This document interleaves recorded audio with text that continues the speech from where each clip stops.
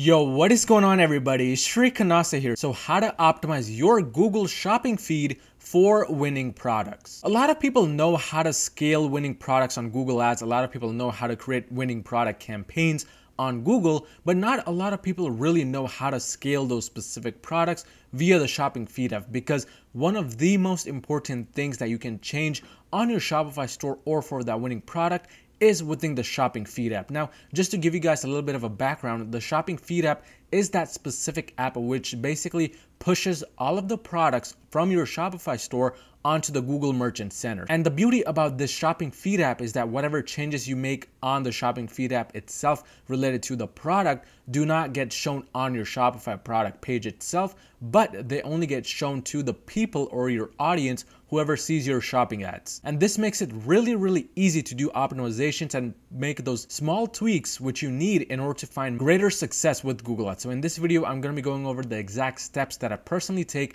on every single winning product to make sure that I can make that winning product last as long as possible and to also get as many sales as possible while it's selling. But without wasting any more time, let's just jump right into it. So the first thing you'll have to do in order to find success with these optimization techniques is to destroy that like button down below. It'll take just 2 quick seconds. Okay, hopefully you have done that. But let's start off by talking about the specific hack related to the keywords. It's no secret that the keywords themselves are some of the most important things that you can have. In fact, I have this whole tutorial on just SEO keywords that you should be inserting within your Shopify product page. You should definitely check that video out after this one if you want a little bit more info on SEO techniques. But when it comes to keywords, you want to be testing around with the product title, the description, and the product type. I'll be going over all of these 3 specific details very soon directly on my shopping feed app. But what you want to be doing in order to really scale that product further is to get all of the keywords from your shopping campaign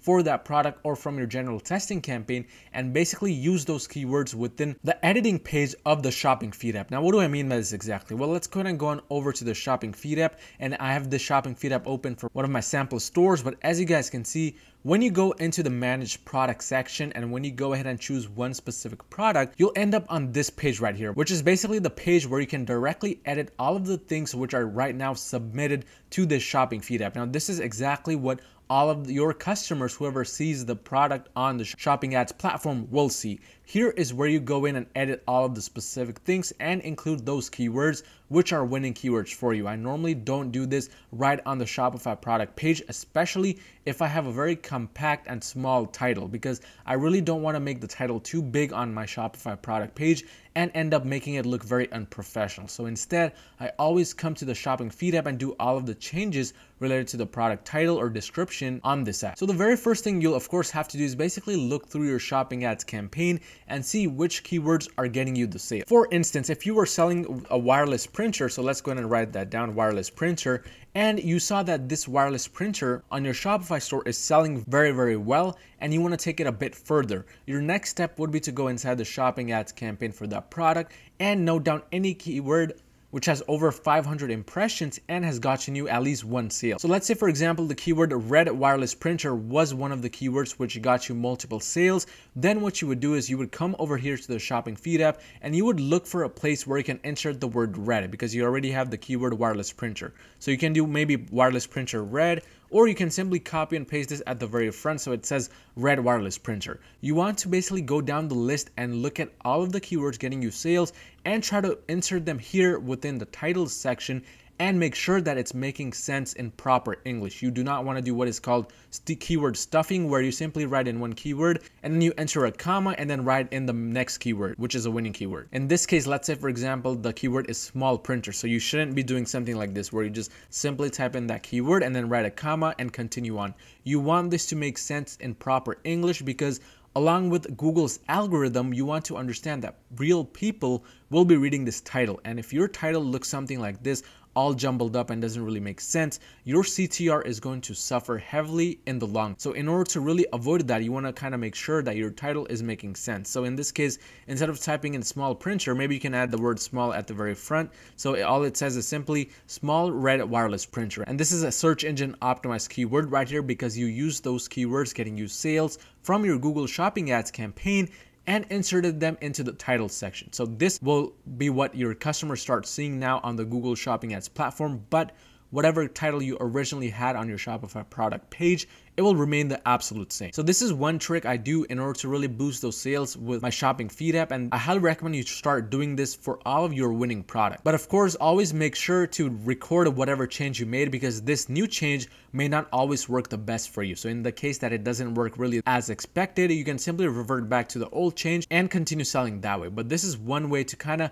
optimize your shopping feed app. The next way is by simply adding the main keyword within the description section. So again, what you do is simply click this pen button right here and you'll see your description right here. You want to go in and edit whatever section you want to add your main SEO keywords, which are getting you the results, and simply repeat the winning keyword up to 3 times. You do not want to cross the 3 times mark, because if you do it more than 3 times, there's a very high chance Google Ads will mark your store as a spam store, and it could lead to further bans and restrictions on your account, which is something you don't really want to face. So what you want to do is simply go through your description, and wherever possible, up to 3 times maximum, go ahead and enter the winning keyword. So in this case, I would simply type in small red wireless printer, and make sure to repeat it 3 times throughout the description. It could be 1 time at the top, then 1 time in the middle, and then 1 time at the very end. You want to kind of sprinkle the main winning keyword throughout, because remember, Google's algorithm reads from top to bottom, left to right. So as it's reading through, if it sees it repeated 1 time at the top, 1 time in the middle, and 1 time at the end, it will have a very clear idea of what exactly your product is, and you have a very high chance of ranking for this main keyword. But that's another way to kind of further increase your sales with shopping ads, by optimizing your shopping feed itself. But the third thing you want to do is simply copy the main keyword or a fraction of the keyword. So in this case, instead of just copying the entire thing, because we have already repeated it 3 times, I would just go ahead and take the keyword wireless printer, because it clearly describes my product. Come down here to product type and simply enter that keyword in. So you can simply type in wireless printer just like that and press the green arrow, and it will be saved to this specific product. What happens here is that once you save that as the product type, in a lot of the cases, when people are within the shopping section and scrolling through, on the left side, the product type could potentially pop up.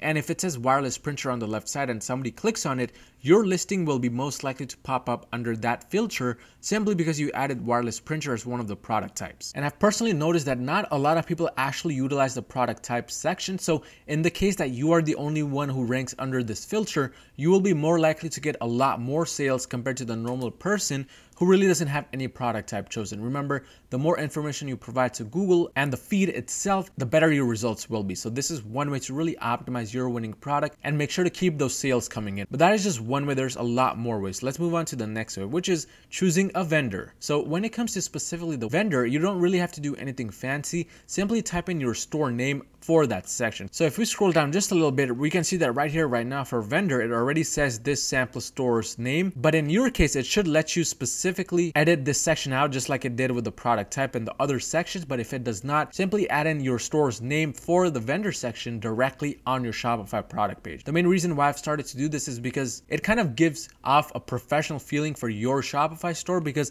when you classify yourself as a vendor, meaning a brand, you're classifying your Shopify store as a real brand. And Google will rate you a little bit better than any other normal dropshipper who has not chosen this section. So it is really important in 2020 and onwards to choose this, especially for those winning products. But in addition to that, you should also be doing the following when it comes to the Google product category, because that is the next most important thing. When it comes to the Google product category, you want to be choosing a specific category which is 2 to 3 levels narrowed down. What do I mean by this exactly? Well, let's go back to our shopping feed app and scroll all the way down to the category section. Right now, I have a specific category chosen, which is home and garden, narrowed down to bathroom and accessories.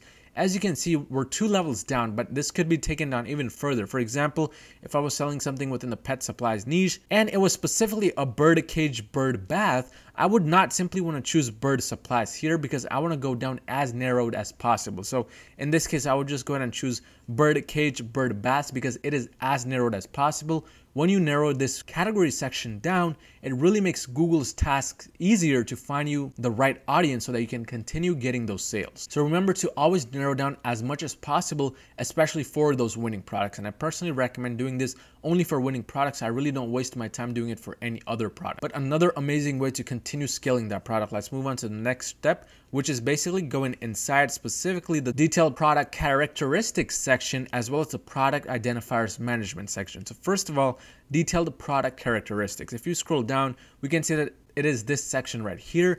What you want to be doing in this section is supplying information for those specific menus which you can supply information for. So for instance, if the condition of this product is new, simply go ahead and choose that. It's not going to really harm you. In fact, it'll just make Google's life easier when it comes to identifying your product. So simply choose new. If you're selling any type of gender related product, meaning a men's shirt or something, go ahead and choose male for gender. For age group, if you're selling something related to the kids specifically, you would want to come in and make sure to choose kids.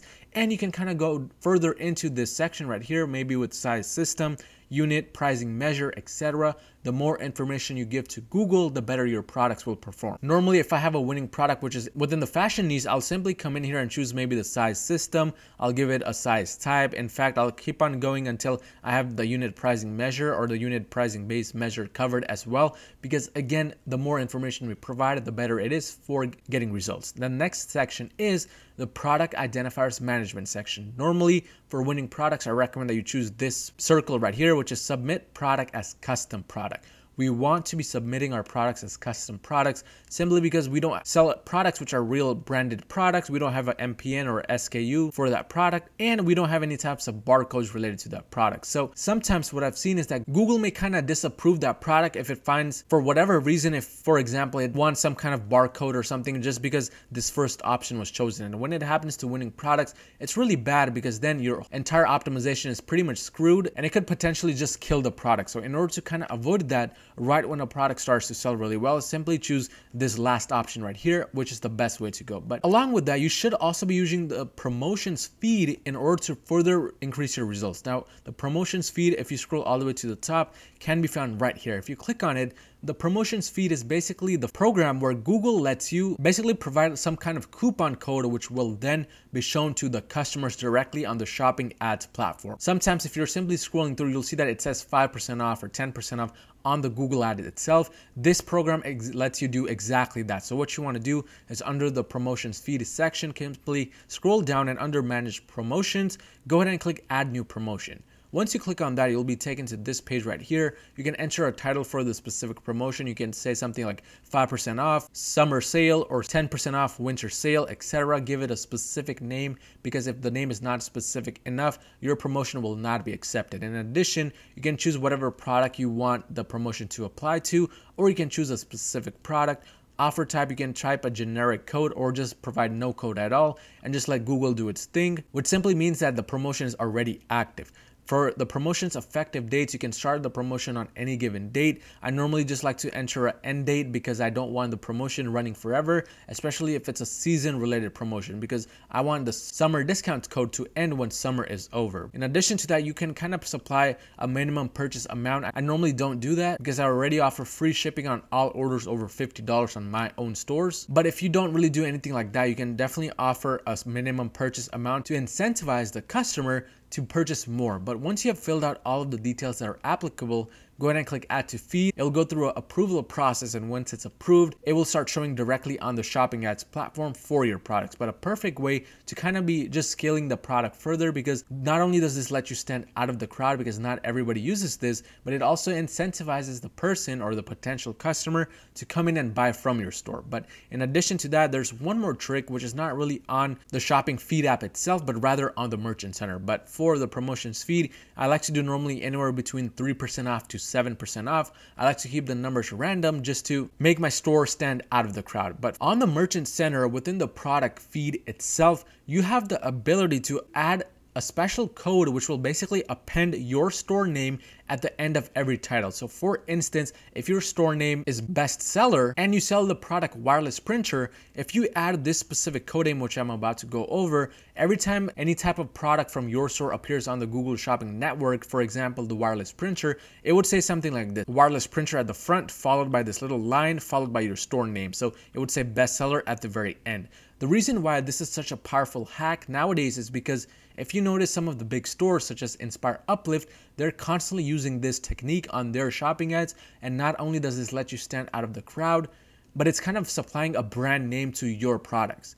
And when customers see a brand name associated with any product, it is psychologically automatically going to put your product and your store at a much higher level than some random dropshipper trying to sell that same exact product. So this is the specific code which you want to be adding. So let's go ahead and go onto the Merchant Center for the sample store and show you guys exactly what you need to be doing. So under the product section, you want to be going to the feed section, and within the feeds, you should have the feed that is already connected to your Merchant Center. Make sure this feed is the right one and working properly. Once you identify that your feed is indeed working properly, go ahead and click on the feed.